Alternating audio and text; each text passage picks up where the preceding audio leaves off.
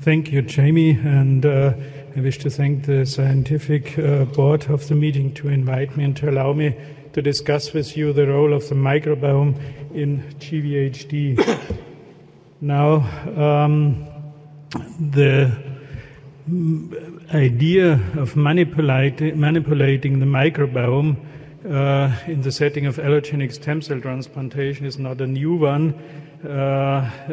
We have this old data that mice grown in a germ-free condition do not develop graft versus host disease after transplantation, at least of marrow. You see 100% survival if mice are grown under germ-free conditions. If the mice are brought back to a conventional surrounding germ-free only for 8 days, almost all mice die from GvHD. And if it's intermediate at day 26, you can see 1/3 of mice die from GvHD. These were data from Van Beckum. He later confirmed the role of the intestinal microflora, which we now call the intestinal microbiome, also in rhesus monkeys, and there were other data in dogs. And finally, the first data, a small data series in patients, that this germ-free conditions could help to prevent GvHD. And since that time, decontamination is still one approach we are using in many centers currently. On the other hand, we know that antibiotic prophylaxis in acute leukemia and stem cell transplant patients has an impact on all-cause mortality and a reduction of febrile episodes. So the rationale was prevention of GvHD and infections for prophylaxis. Now we have to be aware that these data and these findings were based on analysis of bacteria which were culturable. And it's now clear that maximum of 30% of the microbiota in our body are culturable. So with the introduction of new techniques to characterize the microbiome in a culture-independent way, like the high-throughput sequencing of the 16S ribosomal RNA, we could get a completely different view on the microbiota of the whole body, but especially of the gut. This was part of the Human Microbiome Project. And summary, these projects described a large proportion of commensal, mainly anaerobic bacteria like Clostridia species, Bacteroidetes, and they showed that these were associated with protection from inflammatory and autoimmune disease. We now know that 30 trillion human cells encounter 100 trillion microbial cells in the body. And what is most important, the current estimate is that we have 1.5 million metabolites from these microbial cells which interact with the human cells and govern many of the physiological processes in our body. Now, when we now applied these new culture-independent techniques like the 16S RNA analysis to stem cell transplant patients, we saw a completely different picture.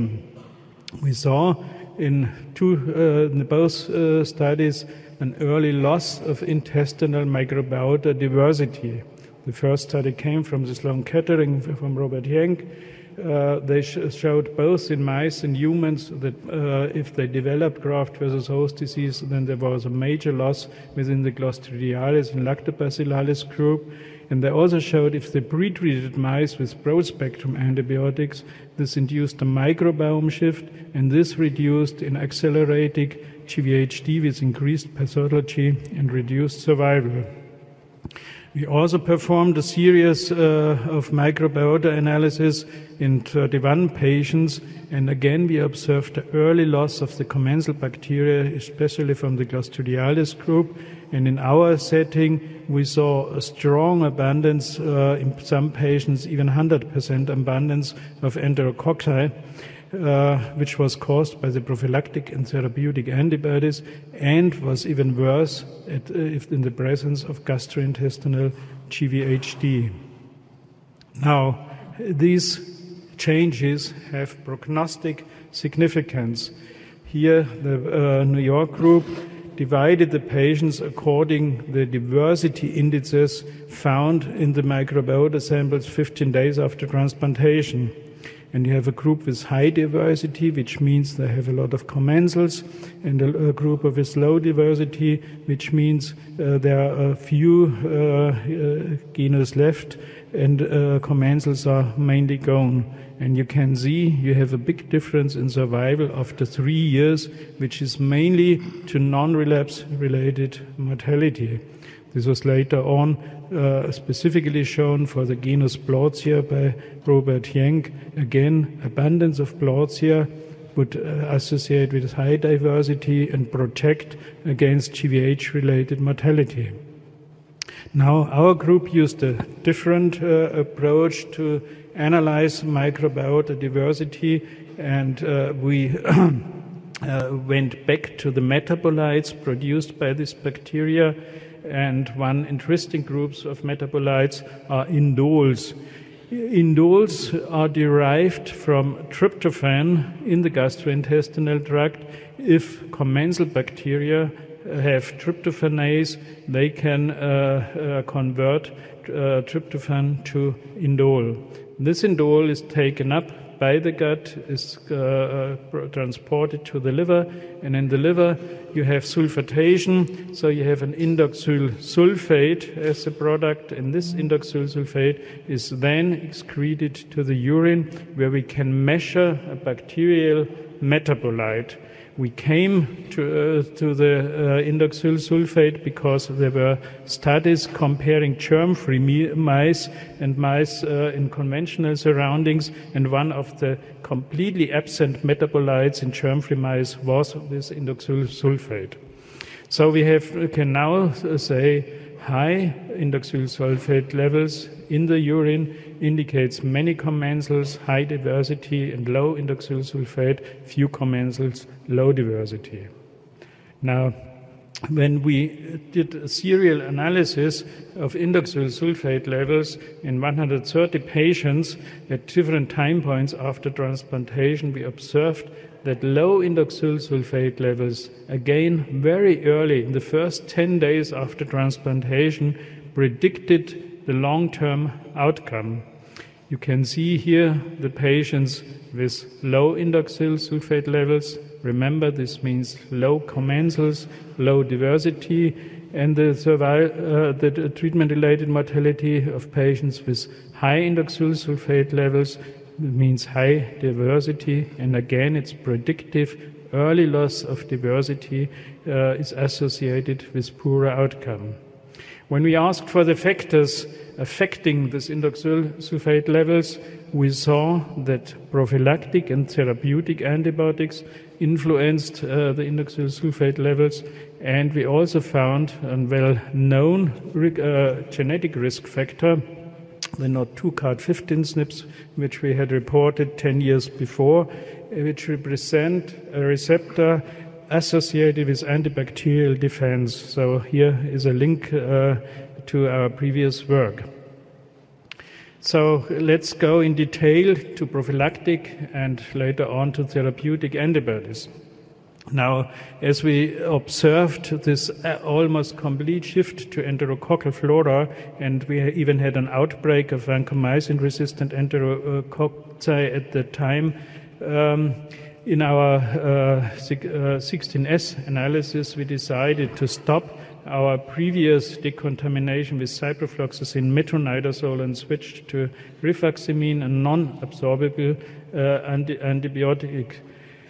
As you can see here, the mean early indoxyl sulfate levels were much higher in the rifaximin group. So again, this leaves obviously some of the commensal Clostridia. And as you also can see here, in the rifaximin group, the mortality was lower, and this translated also in a quite different outcome 3 years after transplantation, with a GvH, acute and chronic GvHD-related mortality of 40%, almost 40% in the old decontamination group, and of 19% in the rifaximin group. Now let's go a step further to antibiotic treatment. Here we did a combined analysis together with the colleagues from the Sloan Kettering Center, and we analyzed 621 patients undergoing allogeneic transplantation, T-repleted transplantation, and we analyzed the impact of timing of antibiotic treatment on outcome. We made 3 groups: an early antibiotic group, which received antibiotics before the day of transplant, late antibiotic groups, which received antibiotics on the day of transplant or thereafter, and we had a no antibiotic group with no systemic antibiotics given throughout the transplant. The striking result was that there was a highly different treatment-related mortality with regard to the timing of antibiotics. The lowest treatment-related mortality, and look, this is 80 months after transplantation, was in the no antibiotic groups, those patients who did not need systemic broad-spectrum antibiotics, and the highest mortality, up to 50%, in the early antibiotic group. Many colleagues said, okay, the early antibiotic groups are patients with far advanced diseases. They have a lot of additional risk factors. So we did a variety of risk analysis, risk scores, Karnofsky index, performance index, the stage at the time of transplantation. But this effect of early use of systemic broad-spectrum antibiotics showed up in each risk group, even in the low-risk group, indicating that's an independent risk factor for outcome. How does this work? Again, we looked at the microbiota, and we see that we had a different composition of the commensal microbiota. Here you see the indoxyl sulfate levels in the early antibiotic group, in the late antibiotic group, and the no antibiotic group, again at day 0 to 10. And I have shown you that this is a risk factor for poor outcome. And both the New York group and also our group also made direct analysis on the commensal bacteria. Here is one example. We have a PCR for Clostridial group 14A, and we applied this to the samples of our patients.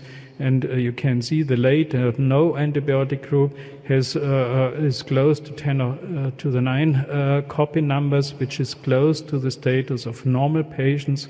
But the early antibiotic group has lost this Clostridia, again lost a commensal group of bacteria.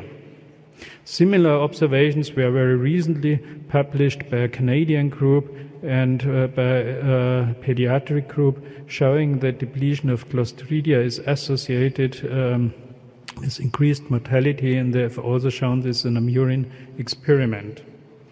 Now, when we ask for the mechanisms, Jamie mentioned this already, we come to metabolites produced by this bacteria.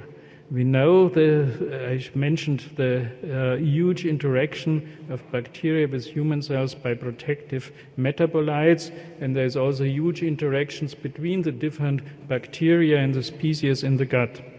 So we have one group, the indoles, you know them already, produced from dietary tryptophan, and they are known to support survival of mixed microbial communities. They are known to induce colonization resistance. This is a part of the mechanism of colonization resistance we frequently discuss in infectious diseases models. But they also have impact on the epithelial cell barrier properties. They strengthen it. They are anti-inflammatory at the cytokine at T cell level, and a very important aspect is indoles bind to the aryl hydrocarbon receptor of innate lymphoid cells type 3 and then induce the production of interleukin 22, which is an important cytokine for protection of epithelial cells.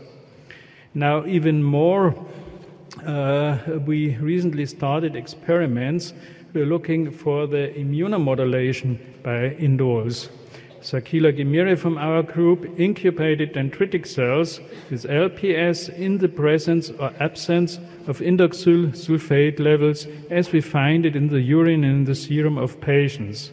And to our surprise, this indoxyl sulfate suppressed the pro-inflammatory phenotype of dendritic cells. IL-12 goes down at the cytokine level, at the RNA level, and on the other hand, IL-10 goes up, and we saw similar effects for CD80 and CD86. And when we used this indoxyl sulfate incubated dendritic cells in mixed lymphocyte cultures, there was much less interferon gamma production, and even in some cultures a rise of regulatory T cells. So this is a clear example how commensal bacteria try to tolerize the human immune system in order to live in a peaceful coexistence. The other large group of protective metabolites are the short-chain fatty acids, especially butyrate is here important. Again, they are important for epithelial integrity, like tight junction and survival of epithelial cells. And again, they are anti-inflammatory. They downregulate IL-12, they downregulate co-stimulatory molecules, and they can induce regulatory T cells. This is shown by the group von Ann Arbor and New York. They have used butyrate gavage to protect against GvHD, and they also introduced a 17-strain cocktail of Clostridia in the GvH model. As you can see here, the 17-strain cocktail induced higher butyrate levels in the lumen and in the cell wall of the intestinal wall, and if added in a GvH model, it protected against GvHD to some extent as compared to the GvH model without this 17-strain Clostridia. So again, we have here Clostridia producing protective metabolites and protecting against inflammation. Now, when it comes to GvHD, Jamie mentioned this, then there is Paneth cell damage in addition to the disturbed microbiota. And we asked the question, drives this further loss of microbiota diversity? Here you can see the number of Paneth cells in biopsies from patients without GvHD and with severe GvHD, and you see the strong decrease of Paneth cells, and we have now tested the antimicrobial peptides in the biopsies, alpha-defensin 5 and 6, and also REC3 alpha. Here are patients without GvHD and patients with GvHD, and you see that both antimicrobial peptides are going down, which is in accordance with the loss of Paneth cells. And the consequence, the functional consequence, is seen here when we analyzed the indoxyl sulfate levels at the time of biopsy.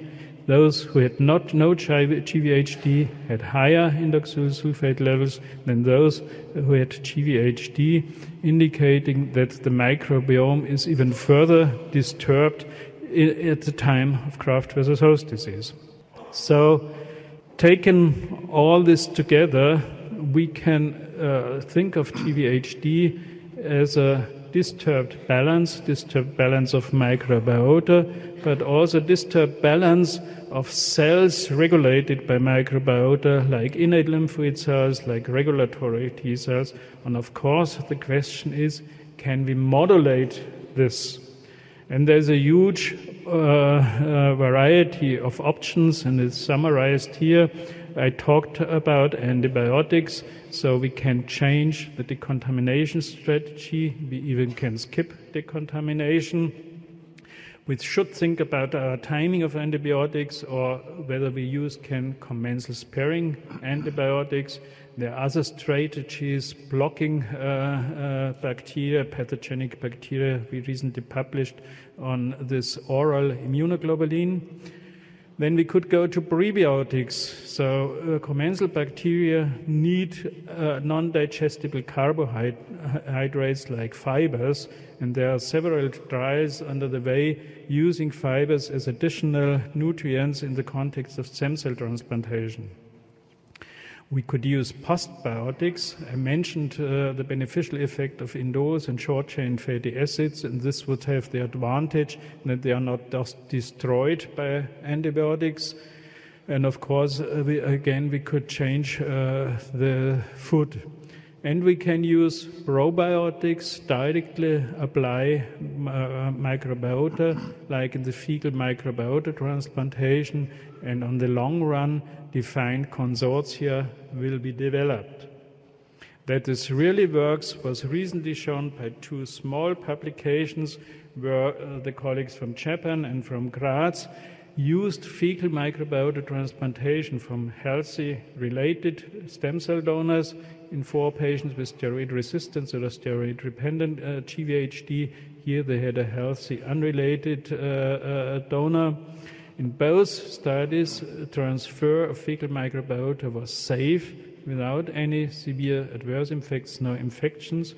And it was striking that in this series there were 3 complete responses and 1 partial response in steroid-refractory GvHD with restoration of commensals, and also responses in the Graz series. Now, finally, I would like to mention that microbiota play not only a role with regard to graft versus host disease and toxicity of stem cell transplantation. There is more and more evidence that also the efficacy of cytotoxic treatment and also of checkpoint inhibitors is strongly influenced by microbiota. In this study by Nathalie Pflug, they showed that lymphoma treatment with DHAP gives 20% less survival if you concomitantly block gram-positive bacteria with vancomycin. I think we will have to consider a lot of things in our hematology oncology setting in the future. A very interesting recent paper, again from the New York group. There is also association of specific microbiota with relapse. They found that abundance of the Eubacterium limosum, another commensal bacterium, associates with reduced risk of relapse, and it will be very interesting to see whether these are specific T-cell antigen interactions which contribute to GVL effect, or what is the mechanism behind this protection from GVL, even by the microbiota. I hope I could give you an overview about the current role and view on the microbiota in the setting of allogeneic transplantation. And I finally want to thank my research group, especially Daniela Weber and Sakila Gimire, our collaborating groups, both in New York, Marcel van den Brink's group and Jamie Ferrara's group, at the local level, Peter Oefner, who is running the urinary ES assays, and Andre Gessner, who is doing the 16S sequencing. And of course, I would like to acknowledge the grant support by the DFG, the Jose Carreras Leukemia Foundation, and the European Commission, and I wish to thank you for your attention.